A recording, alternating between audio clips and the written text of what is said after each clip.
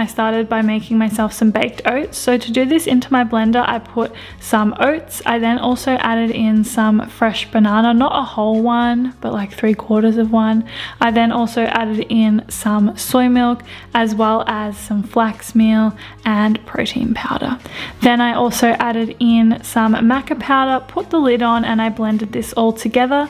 Once it was all blended, I then poured it into an oven safe bowl. I topped it with some dairy-free chocolate chips and then put it into the oven to bake for like 15 minutes. Once it was ready, I brought it out. Sometimes I like to top this with coconut yogurt or fresh fruit, but today I just decided to dive right in because I was in a bit of a rush.